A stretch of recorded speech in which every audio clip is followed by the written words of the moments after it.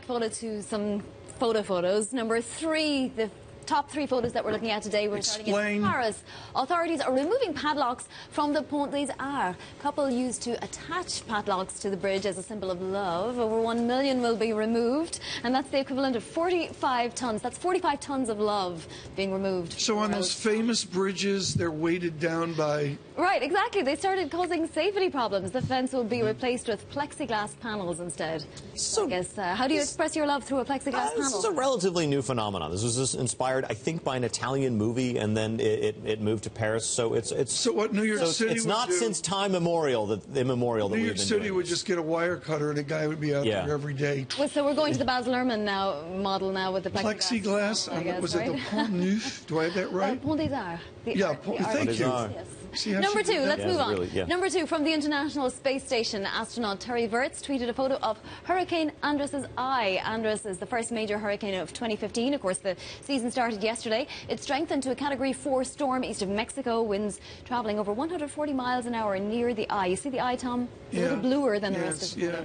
That is amazing. It's about right. I think it's always amazing to see a hurricane from space. Have you ever been in one in a sailboat? I have been outside of one. I have been sort of where you see the swells coming, and they're not at all like normal swells on the ocean. They're massive. They're coming from the wrong direction, and the water gets really confused. But I've never been in one. And you just go the other way. I mean, yes, that's exactly what we did. We went the other way. It's hard in a sailboat. You can't move fast enough to get to the right side. But what you have to do is you actually have to move the right direction so that you're going with the wind around the hurricane and not against the wind around the hurricane. See, the expert.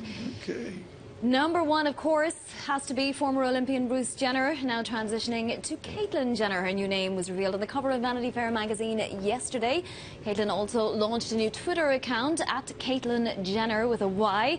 The profile broke a new record, reaching 1 million followers in just 4 hours, 3 minutes. Of course, she broke President Obama's at POTUS record. As you know, Vonnie, across our media floor, when this broke yesterday, you could hear the response across the floor. It was amazing. This is an impact announcement. But it's an amazing moment that really changes the way America thinks about these things. I mean, it is very difficult to come out as a transgender woman or man. I think you have to say she managed the whole process very, very well, right? With the big interview on 60 Minutes originally, and then, and now... On ABC News, on ABC News, and then not getting paid for this photo shoot, which is also. I agree. I think that given the reality programming, not paid. She was not paid. Yeah, given the reality programming frenzy that was Bruce Jenner's life, Caitlyn Jenner seems to have managed this with sort of tact and class and grace. But there is going to be a reality show based on this as well. All right, okay. So I will then stand corrected when that happens. The president tweeted out on this, right? Yeah, the president said it's encouraged. Yeah, it does.